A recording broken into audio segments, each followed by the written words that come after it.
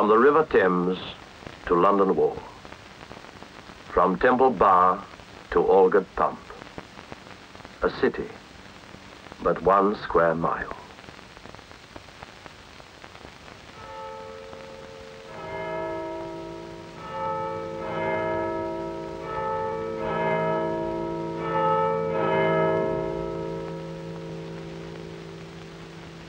A city as young as each new morning, yet endowed with a wisdom that only comes with age.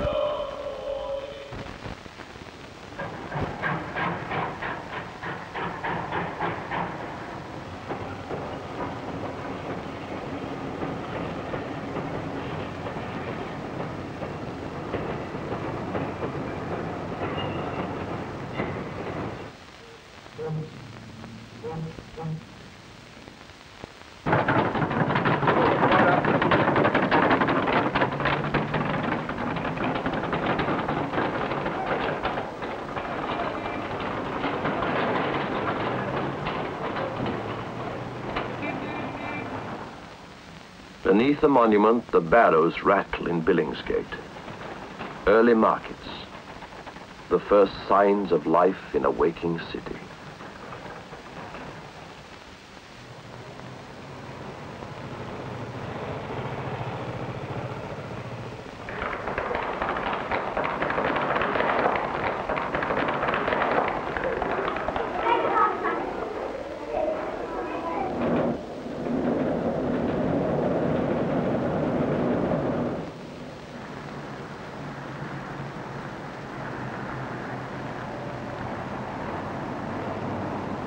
So they come, the people of London, of the city yet dwelling beyond its walls. For on people does the city's life depend. Each one something in the city, all the city's wealth and strength.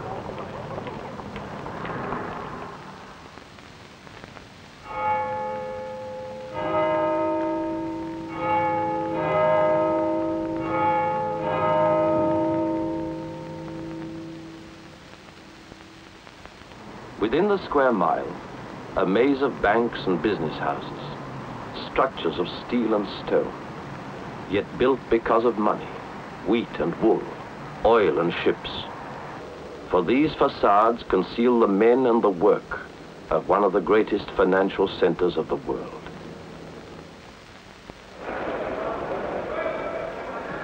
For this city is a mart, a bartering place, a rendezvous where thousands trade in the things they seldom see, where deals are made at a casual meeting by the nod of a head or a penciled note, where the nearness of office to market means money in the rush of business life. Here are the exchanges, centers of commerce operated by personal contact, vast, yet as intimate as the old coffee houses from which they grew. Most famous, perhaps, the stock exchange. Here 1,000 deals are made within the hour, because the pace must keep in step with that of the whole world's business. The house, whose decisions and deals must then be flashed to every capital, so that the world can keep in step with London.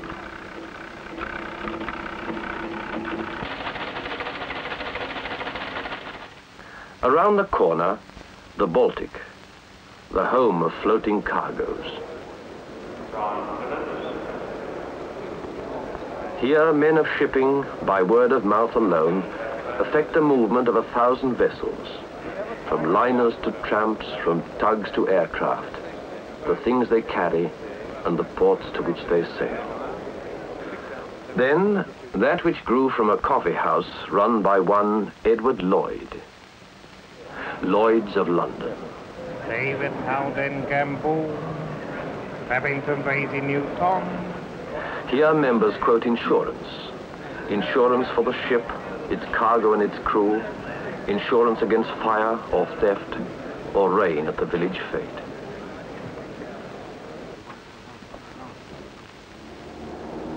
Such is the city of London. Only a marketplace, but one dealing in the trade of the world.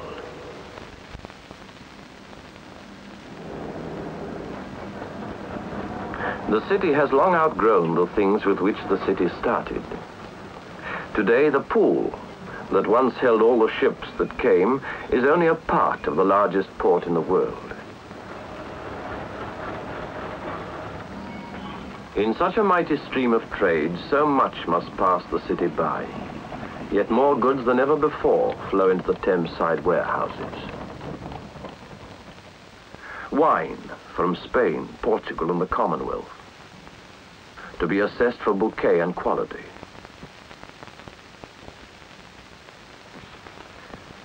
Tea from China, India, and Ceylon, to be tasted and blended into 100 grades. Furs by the shipload, beaver and mink, Persian lamb and Russian sable, skins from the world to be graded by experts, then to be auctioned in London, and then sold back to the world. For spices, cloth, or what you will, this is the place of experts. From importer to broker, from broker to dealer, each knows the worth of the product, and each knows his customer's needs. For only thus are the best deals made.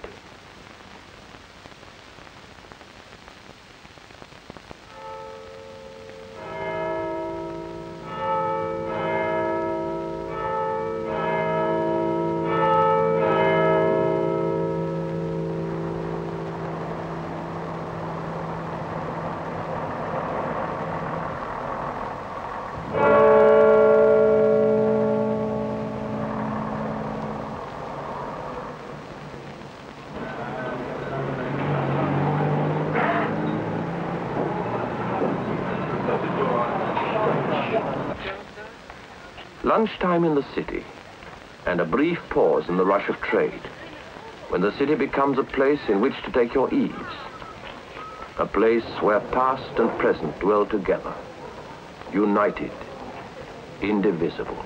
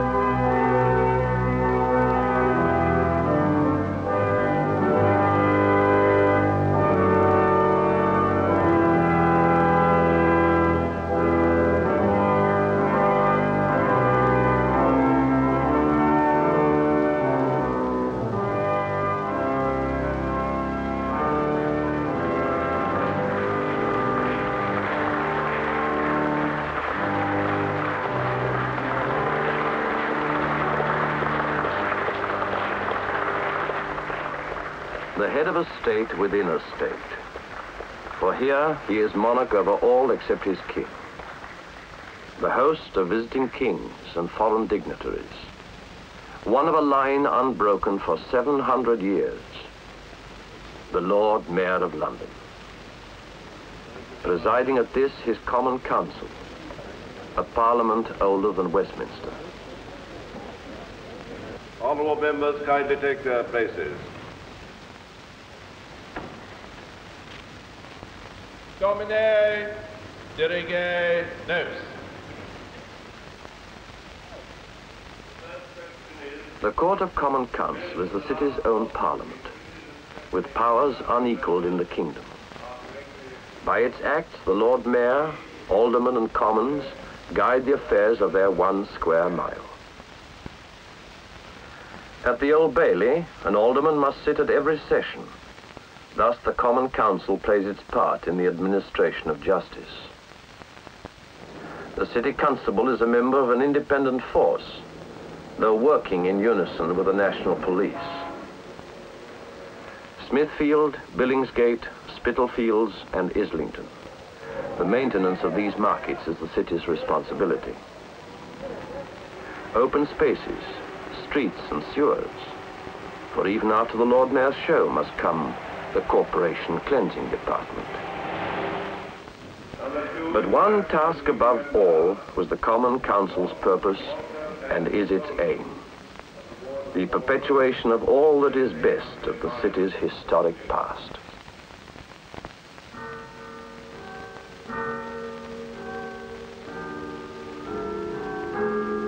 The city is of the world and suffers with the world.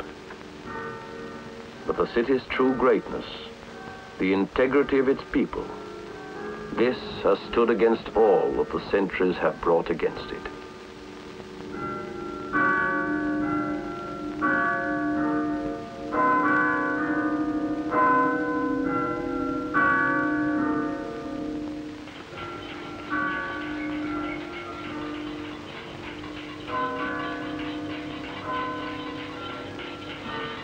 Amid the bustle of the modern city, the old crafts still linger on, living symbols of all that the city stands for: experience and fine workmanship, the skill that only years can bring, passed on from generation to generation, the skill of the craftsman, though working to live, yet in his heart, working for the love of it. By hammer and hand, all arts do stand. 1659. The city's guilds and companies of craftsmen are the direct survivals of the ancient trades of London. Their objects, fellowship, charity, and the guarding of quality. And the standards of the guilds are kept and assessed by craftsmen, weighing, testing, and passing judgment, so that only the best can bear the stamp, only the best can bear the hallmark.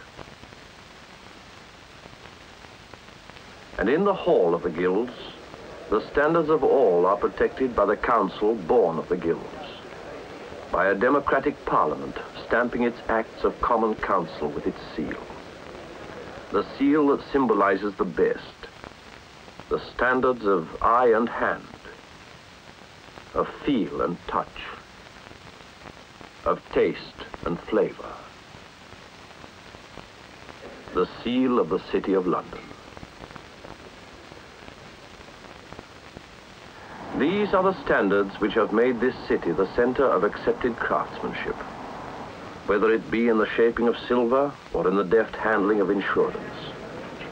By apprenticeship and experience, each has learnt his trade, and integrity is a quality carefully guarded.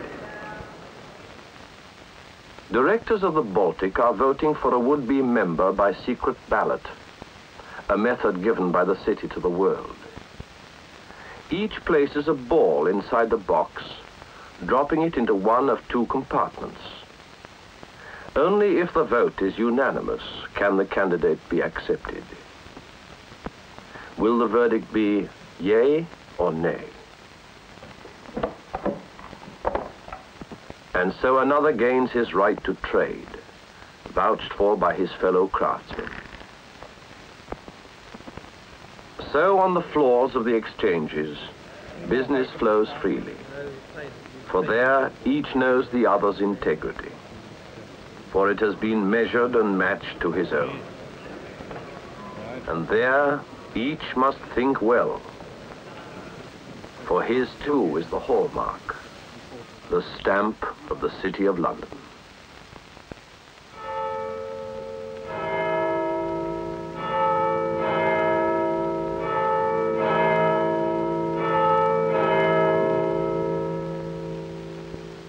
Standards and quality depend on people, lasting only because they will it. Through people, these things must last tomorrow. For in this ever-changing world, quality is wealth indeed.